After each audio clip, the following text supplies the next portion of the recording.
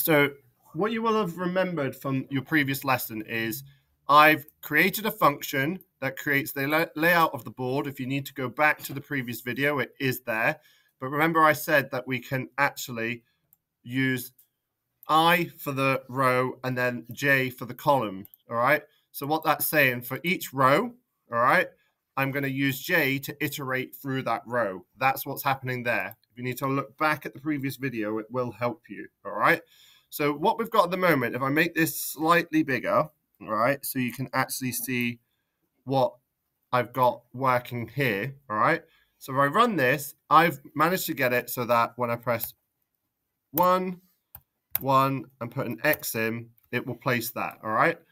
Now, the problem with that at the moment is that is going to let me continue. It's only going to let me place an item in it once.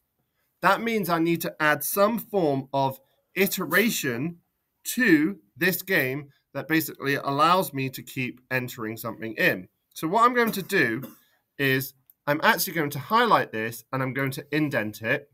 All right. The reason why I've indented it is because I'm going to put it in a while loop. All right. What I'm going to say is while, all right, counter is not equal to quit. And I'll explain how this works in a minute. While it's not equal to quit, it's going to say if I put in X or if I put in 0. In fact, that needs to, if I come back, let me undo this a second. I've missed out where this goes. I need to indent the whole thing, okay? Because I need to ask them what their counter is again, okay? So I've indented that and I'm going to say while counter is not equal to quit, all right?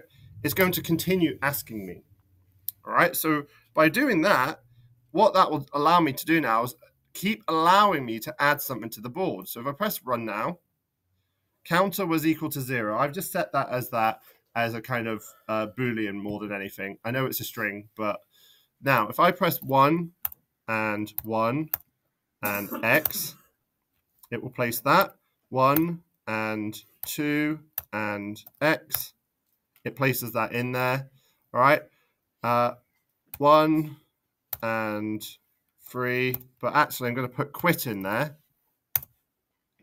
and it quits out the game. All right. So that was a while loop that is dependent on counter. All right. So if I typed in quit at that point, let's make it clearer. Type in quit if you want to end the game. So I'm going to put that as a T there. So that's just a while loop that checks a similar condition. So it's helping you understand. Remember that while loops will loop forever unless there is something that's changing a condition. So we've got here, counter is always changing because I'm always going to input something at the time.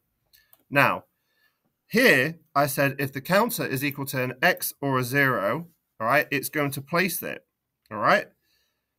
That's not necessarily good. What I want to do, so the first part of this video, is I want to make sure, all right, so I'm going to hashtag this out. I want to ensure that I can't place in a symbol if there's something already there. So you're going to need to do an if statement. You're going to need to use selection to check whether something is already on your board. So this is where I'm going to say is we're going to do another if statement inside when they put in X or O, all right? So if I say in here, if game board, in fact, I'm going to use this bit of code here. Let's copy this. All right, if game board is equal to X, all right, -1, or it is equal to 0, then print that position is already taken. Please try again. Else, then I can place it. All right. So the reason why I hashtagged that out is because I'm going to put this up here. Now what this has done is it's put an if statement inside my loop. What this is going to do here is if there is already, so it knows the position that we're at, if whatever we've typed in the game row and game column is equal to X or it's equal to O, it's going to say, I'm sorry, you've already put something in there, all right? Now, the other thing that we want to do outside this if statement here is we're going to put an else, and we're going to say print invalid counter, please choose an X or an O. Now my reason for that is because if it's not one of those counters, it's going to tell me it's invalid.